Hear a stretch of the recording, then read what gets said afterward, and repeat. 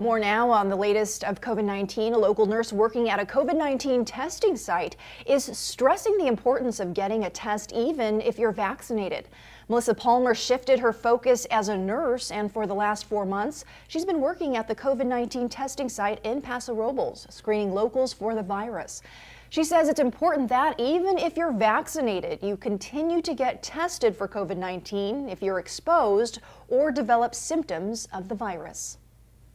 There's still a need for testing, and there's still a need for continued awareness about vaccinations and testing.